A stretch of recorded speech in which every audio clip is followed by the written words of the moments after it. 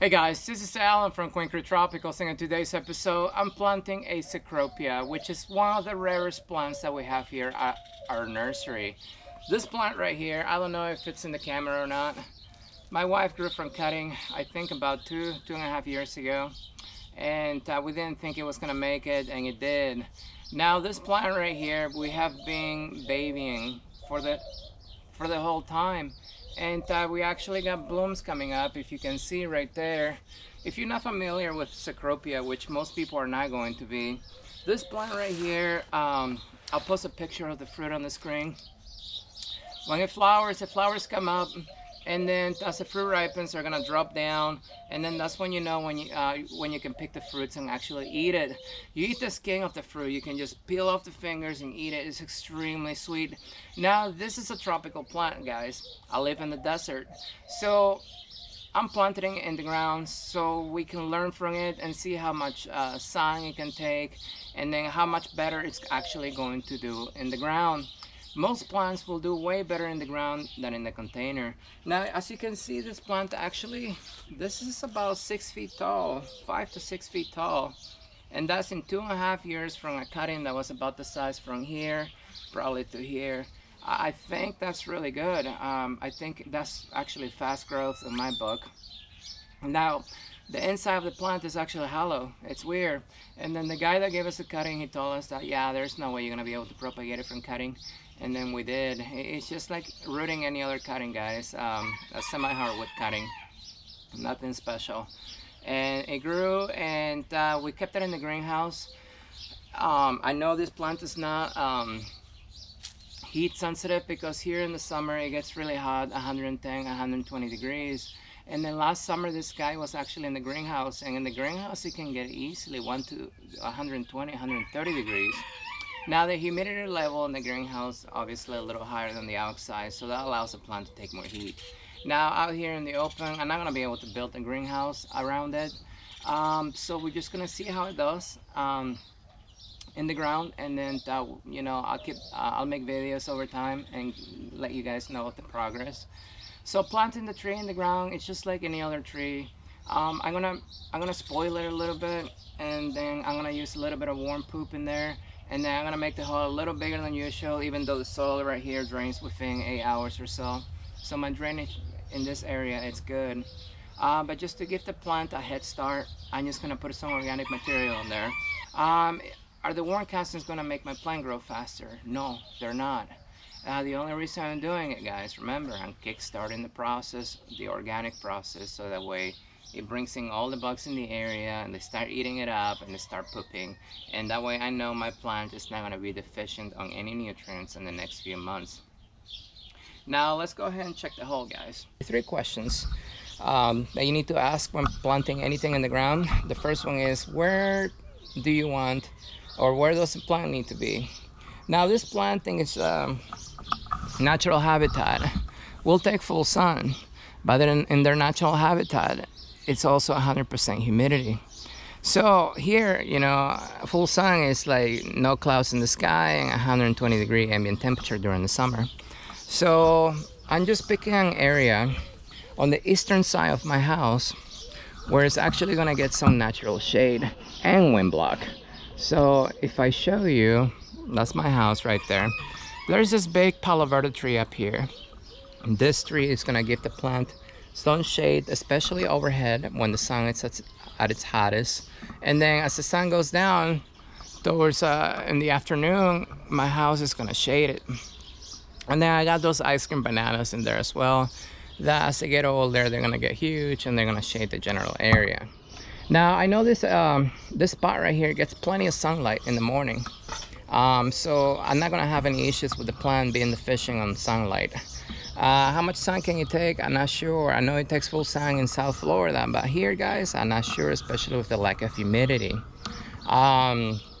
So yeah, we're just gonna plant it in the ground, and then just to be a little safe, I'm gonna build a little shade structure around it with probably about 30 or 40% shade cloth, just to help a plant along.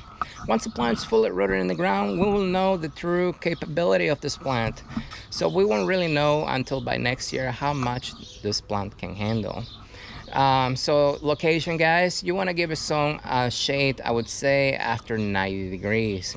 I have not tested this plant at higher temperatures in full sun, so that's the only reason why I'm recommending shading after 90 degrees. I'll keep you updated in the future, and I'll let you know, how much more sun it can take. And the plant will tell me just by sunburning.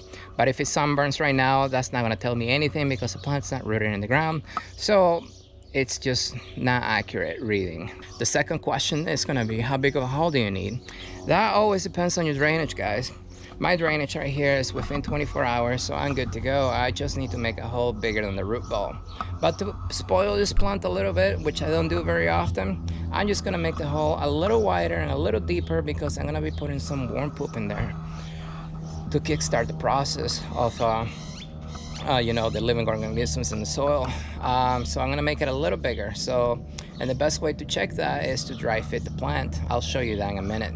Now the third question, guys, is do you need another plant to make fruit? And for this plant, yes you do. You need male and female, guys. Now I have no clue what I got here.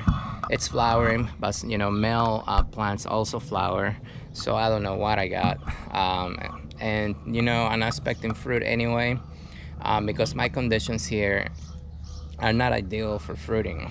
I may be able to grow a lot of the plants that a lot of people think can grow here, but getting fruit, guys, that's a different story. It's too hot here, too windy, too dry, and that will cause a lot of the fruits and the flowers to wilt and drop.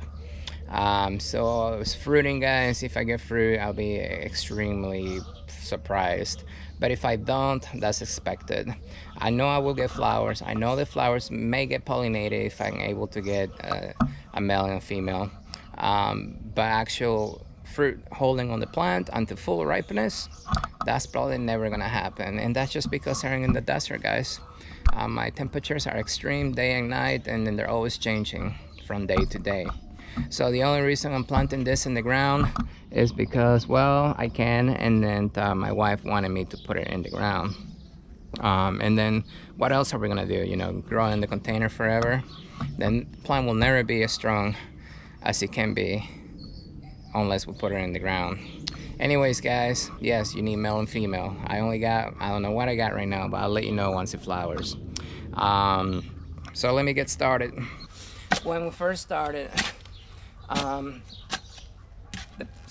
used to plant trees just like this, but I used to make my holes like massive holes, guys. And then since it was such a big hole, we also had to use all kinds of soil amendments, right? So that was many years ago, when I didn't know what I was doing. We used to spend probably about $60 to $70 in soil amendments per hole, because we bought everything that you could buy. Because we thought that if you put all kinds of stuff in the soil, it will make your plants grow faster.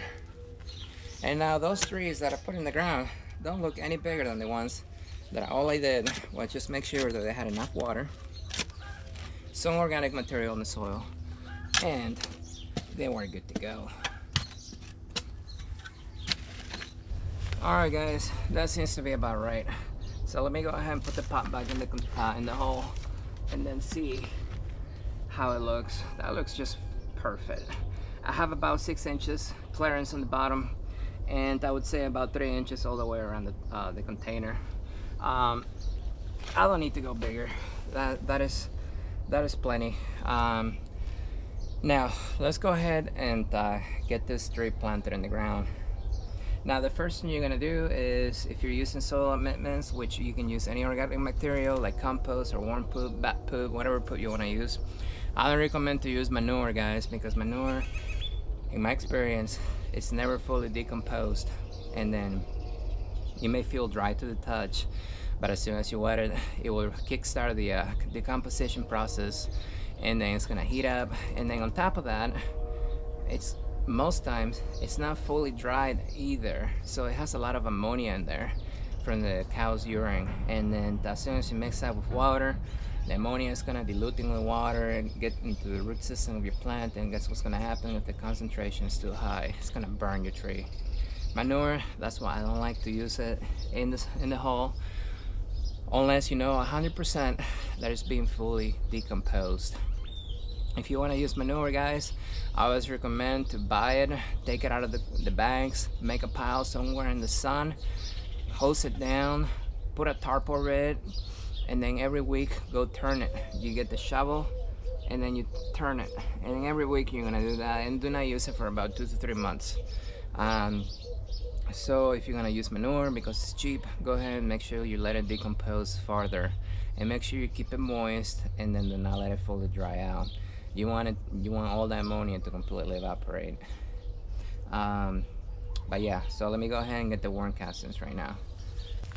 So the smaller the particles, the easier it's going to be for those particles to dissolve in water, and then whatever dissolves in water, your plant will eat.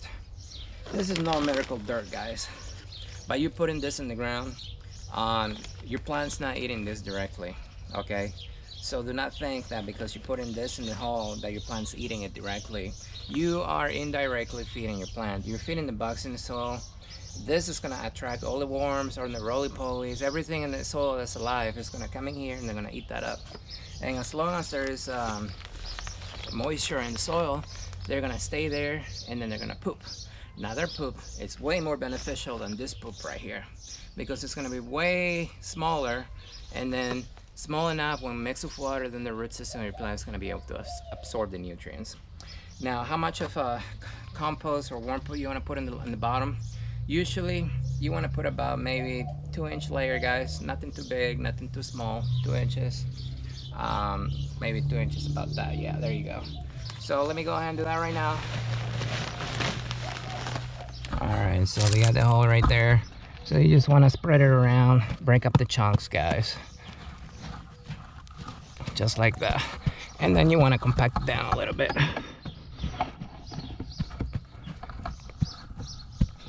There we go. And then the next layer is going to be your native soil.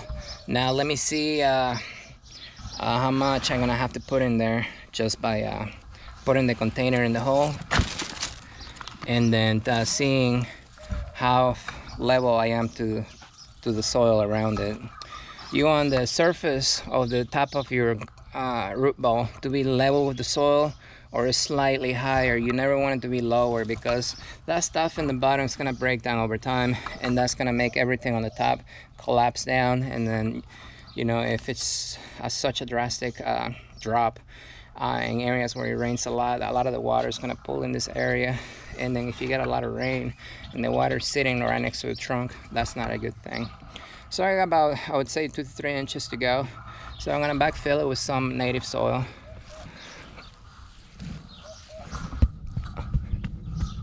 Compact it down, and we are good to go.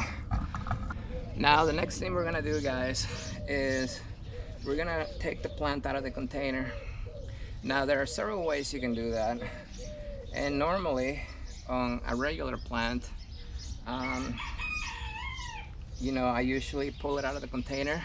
You can either slide it out, you can lean it sideways like this, and then you can pound the container around and then slightly pull the root ball out. That will work on plants that are fully rooted in the ground, in the container. This plant right here, it has bigger roots in there, but for most part, the roots are very tiny.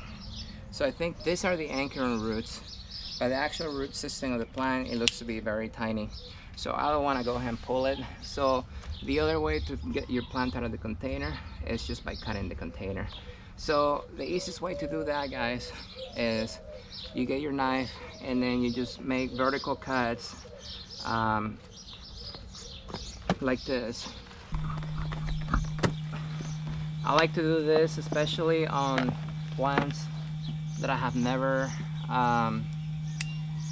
you know, I don't have much experience with.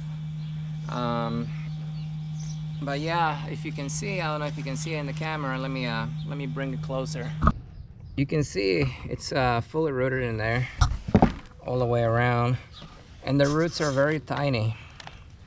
So what this tells me is that this plant probably has a harder time drinking the water from the soil, so you have to keep the soil wetter to make up for that in my area. In the natural habitat, it rains every single day, so these plants never lack water. But that's probably why the reason why their roots are tiny, because they don't want to drink every bit of water from the soil. But yeah, so I could have pulled this plant out of the container just fine, but I just wanted to be safe. And this container right here is all torn up anyway, so it needed to go in the trash. And then gently I'm gonna pull it out.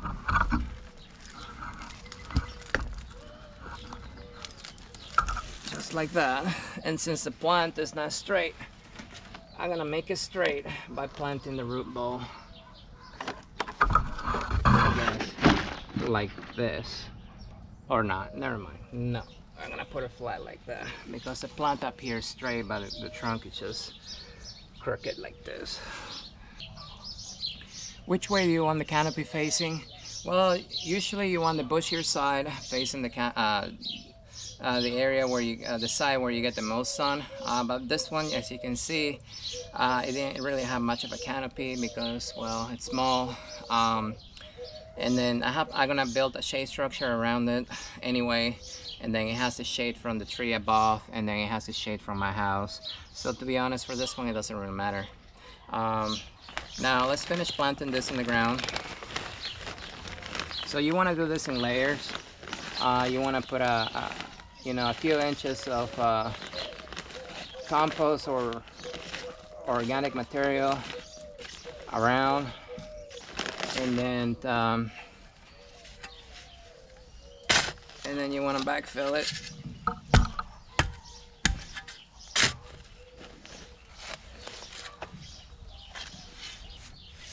Look, I got roly-polies right there. That's a good sign that the soil is good, or getting there at least. Just work your fingers in there. Anyways, compact it down all the way around, and then doing layers. One layer is gonna be your organic material, and then the next layer is gonna be your native soil. If you don't have good native soil, let's say your native soil is full of rocks and then nasty or whatever, then just get some clean topsoil. Then your last layer is going to be your native soil. One thing to keep in mind, guys, is you don't want to bury the crown of your plant. So you want to get the soil around it, but you don't want actual soil on top, because this soil right here compacts very easily, especially since I have a lot of clay. It prevents drainage, and then if you put a thick layer on the top, it's gonna stay wet indefinitely unless the water evaporates, and then it will prevent the water from actually getting into the root ball of your plant.